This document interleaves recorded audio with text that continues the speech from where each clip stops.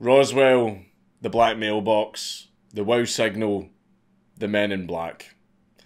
For decades there's been a huge cultural fascination with unidentified flying objects and the nefarious efforts the pesky government will go to keep that information to itself. And some of you even wanted to raid Area 51 last year. But unlike you posers, there was one man, one hero, who risked it all to find some answers. Gary McKinnon.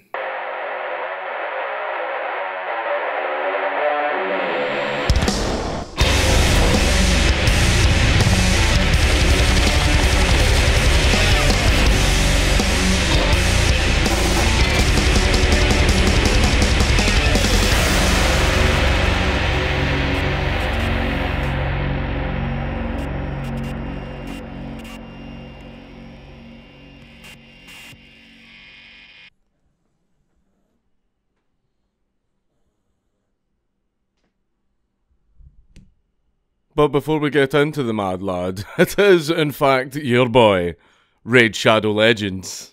The hottest game on the Play Store with almost a perfect score, with over 450 champions for you to collect, and my favourite thing to do in the game is still slapping people around in the PvP arena. What makes Raid stand out from other games is the effort they put into its development. Every single champion is fully animated with Raid's own in-house motion capture studio. Each character is rigged to move and behave individually, from the way they stand right down to the way they hold their weapons. This is some dedicated investment into the game. Raid is always releasing new updates, and in one of their biggest upcoming updates they are releasing the Doom Tower. 120 floors of super hard levels and even harder bosses like the Frost Spider, the Magma Dragon and the Tomb Crab, in what will be one of the most challenging game modes. So click my link down below, and if you are a new player, you will get 50,000 silver, 50 gems, an energy refill, 1 clan boss key, 5 mystery shards, a 1-day XP booster, and a free champion, Hexweaver, who is really good for new players. These rewards are only available for the next 30 days and only to new players, and you can find these rewards here in your inbox. Click the link so that I can buy a camera tripod that's not meant for children. Gary McKinnon was born on the 10th of February 1966 in Glasgow. At the age of 6, his parents separated and he moved to London with his mum and stepdad, the latter of whom Gary really looked up to. Gary's stepdad lived in Bonnybridge near Falkirk, which has a reputation among UFO enthusiasts. It's pretty much Scotland's Roswell because of the 300 reported UFO sightings that occur there every year. This caught young Gary's attention, and his mind was blown when his stepdad told him about a dream he had where he was walking around the village seeing huge ships in the sky. Gary quickly became obsessed and started reading all of the sci-fi he could get his hands on. And when he was 15, he joined the British UFO Research Association, which was a group of about 300 people across the country that were dedicated to trying to make sense of all these UFO sightings. Over time, Gary really started to hope that there was something out there, that there could be an advanced alien civilization watching and waiting for us to find them. This hope stayed in the back of Gary's mind for a long time, and he honed his talents for working with computers after he dropped out of high school. And he then found work as a freelancer on a series of tech support jobs. But then Gary read a book by the Disclosure Project, who advocate for disclosing classified UFO information, and his obsession deepened. This book contained over 400 testimonies from air traffic controllers and military personnel, and they all mentioned the existence of anti-gravity technology. And one such account, by a photographic expert at NASA, said that they regularly airbrush UFOs out of satellite images in Johnson Space Center. This was enough to convince Gary that these accounts were genuine. By this point, Gary's friends at the UFO Research Association weren't proactive enough for his liking. They were too focused on just believing in UFOs instead of actually trying to find evidence. So in 1995, Gary decided to take initiative. He was going to find the evidence. So Gary installed a program on his computer that searched for other computers that ran Windows, and he found administrator usernames without passwords. He knew that he couldn't just break straight into Area 51's computers, so he decided to start small and hone his talents. But after a while, he managed to hack into a few pretty big places, like Oxford University's network. After that point, Gary decided that he was ready to join the big leagues. Armed with his new skills and his passion for the truth, Gary sat down at his computer in his girlfriend's aunt's house. He lit up a joint, cracked open a cold one, and fired up his 56k dial-up modem. And he decided to see if the truth really was out there. See, if anybody's wondering why the lighting just randomly changes partway through my videos, it's because I set the lights in stupid places and then they're able to beam directly into my eyeballs and fry my brain, and then I start getting a headache halfway through filming, so then I move the lights around. I do it almost every time. I don't learn. Gary actually managed to break into very many systems. He had administrator level remote access to computers in the highest levels of the US government and military. He'd hit the jackpot. He then just casually logs into NASA's servers and he found exactly what he was looking for. He found very high-res images stored in folders labelled filtered and unfiltered, or processed and unprocessed. His dial-up connection didn't do him any favours though. These were very large images, so downloading just one photo took ages, but eventually he managed to get a glimpse of a silver oblong object with spheres on each side of it, and it had no seams or rivets holding it together. This object was not man-made, and it looked an awful lot like these famous Tic Tacs that we keep hearing about. But unfortunately, before Gary could get a further look at the rest of ET's OnlyFans, a sysadmin at NASA noticed him in the system, and he was quickly disconnected. Despite not getting to see as much as he wanted, this was like Christmas come early for Gary, and from this point onwards, he was hooked. He went on to spend most nights for the next 7 years snooping around NASA's computers, smoking weed, and freaking out scientists who were wondering why the cursor was moving on their screen when they weren't even touching the mouse. The scientists would then report this to the admins, and Gary would get booted out of the system. Then Gary stumbled onto something huge. He managed to find Excel spreadsheets labelled non-terrestrial officers, which contained the names and ranks of US Air Force personnel who were not registered anywhere, as far as Gary could tell.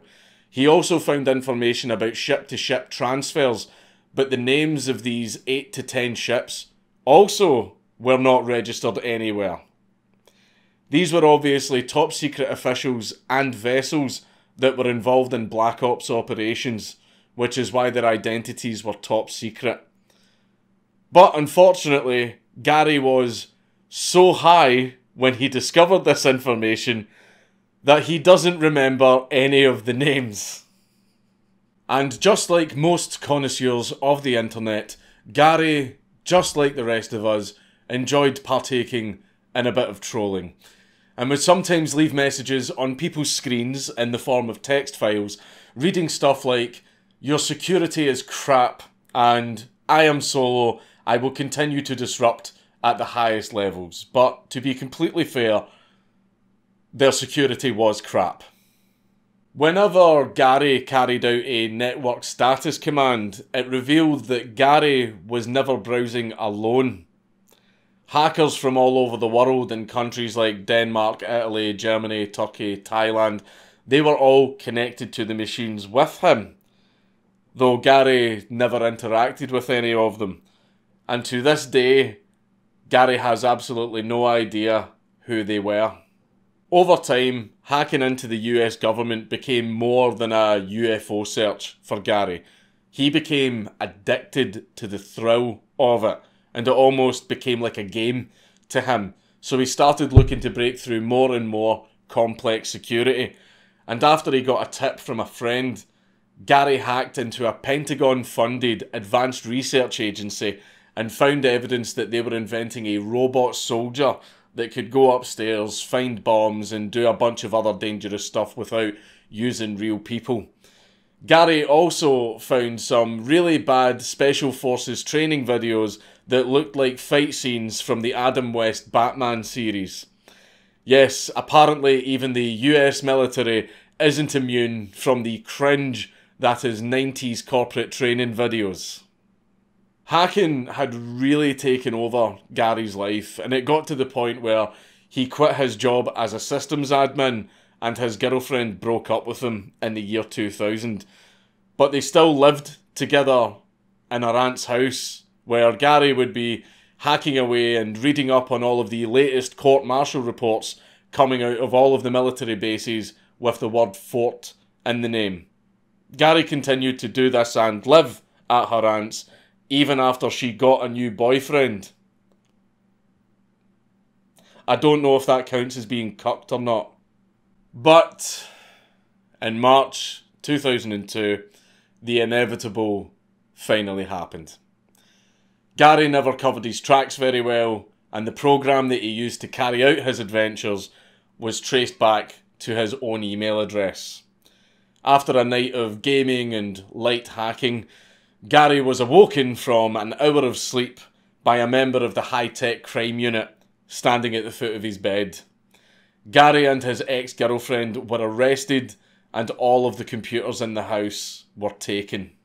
After spending a night in the police station, Gary was relieved to hear that he would be charged under the Computer Misuse Act, which would only have given him 6 months of community service.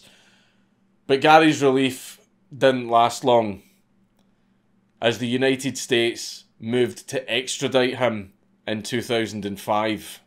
They accused him of hacking into 97 US military and NASA computers between February 2001 and March 2002, and causing $700,000 worth of damage to the Army's Washington DC network by crashing it for 24 hours, by deleting critical files and user accounts not long after 9/11 happened. Gary denied this, but he did admit that he might have deleted a few files by accident. The Americans gave Gary a very sketchy offer of clemency that they refused to offer in writing. They basically said, cover the cost of extradition and play ball, and we'll only give you 3 to 4 years. Sensing shenanigans and wanting to have his day in court, Gary declined the offer despite the advice of his lawyer, and Gary instead made a big-brained counter-offer. Gary said to the United States, if you try to throw the book at me, I will go public with everything that I found. I know these documents are sensitive, but I am perfectly willing to give back to you your sensitive shit. You know, at a time of your choosing. So America went, okay, and threw the book at him. Gary was suddenly facing a 70-year sentence in an American prison and a long and hard fight against extradition. News of Gary's ordeal spread quickly through the media and the internet, and he gained a lot of supporters who believed that he was being treated too harshly, and support for him grew even more after an ITV interview that he did in 2008. A woman with Asperger's and a number of mental health professionals that were watching the interview gave Gary's lawyers the heads up about their suspicion that Gary might have Asperger's. Considering what he was going through already, a trip to the shrink was the last thing that Gary wanted, and you can't really blame him for being reluctant. But eventually, he underwent a 3-hour examination with some top psychiatrists and received a diagnosis. Gary did in fact have Asperger's. Now, you would think that this would be a massive game changer. After all, support for Gary exploded after this discovery. It even led to a massive Free Gary campaign, and there was even a song written by David Gilmour of Pink Floyd, Chrissie Hynde and Bob Geldof, which featured Gary himself.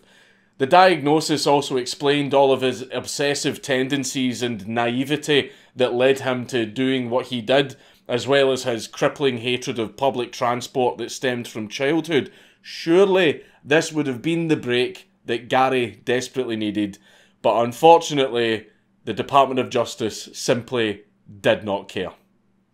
They didn't ease up on their extradition efforts at all, and Gary continued to lose appeal after appeal to the House of Lords, the European Court of Human Rights, and the High Court. Can relate. Over the next 4 years, the sheer length and stress of this ordeal, the effect of it on his friends and family, and the thought of spending the rest of his life in a foreign prison took a very heavy toll on Gary, and it left him in a very, very dark place. But as he was at his lowest point, when he thought his life was over, an unexpected hero suddenly emerged onto the scene on the 16th of October, 2012.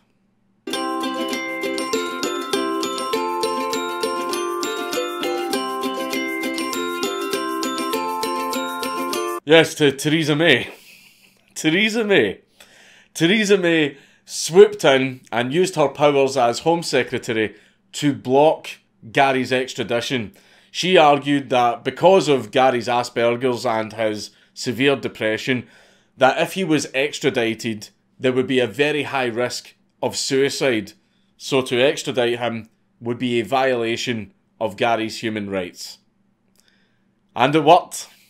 After a decade, the nightmare finally ended. And further good news came 2 months later, when it was announced that Gary would not even be prosecuted in the United Kingdom. Charges against him were dropped. Gary was finally a free man. However, the fact that, apart from all the stress, Gary got off pretty much scot-free leaves me wondering. Because a lot of people know what governments sometimes do when they arrest hackers. Instead of wasting their talents by throwing them in prison, governments instead seek to utilise these talents. You know, a sort of, so here's the deal, buddy. You can either do a 20 stretch for your crimes, or you can come and work for us, and we can make all of this go away. That is a thing. That is a thing that a lot of intelligence agencies do. They aren't trying to catch hackers for the purpose of justice. They are trying to catch them because they're hiring. So is that what happened to Gary? Well, we don't know. So where is Gary now? He obviously can't leave the UK because of the extradition warrant, but there are no restrictions on his ability to use computers, which means that he is free to do what he does best for a living. He founded a company called Small SEO in 2014, where he helps small businesses optimize their search engine rankings and increase their web traffic. And after everything that Gary went through, it's nice to know that he's actually doing pretty well for himself now. So, was it all worth it? Thanks to Gary's efforts, has the alien conspiracy finally been unravelled? Well, probably not. Remember when I says that Gary used to smoke a lot of weed while he was hacking? Well, Gary himself has actually admitted that on many of the occasions he was actually too high to remember any of the information that he found, and that he may have misinterpreted some parts. The weed giveth, the weed taketh away. The UFO that he found in that unaltered picture, probably just a satellite. The spreadsheets of non-terrestrial officers, probably just some strategy exercise or war game. The Department of Justice itself even announced that the information that Gary downloaded wasn't actually classified. It wasn't even important. It was nothing. So it's safe to say that in the end, Gary didn't really find anything substantial.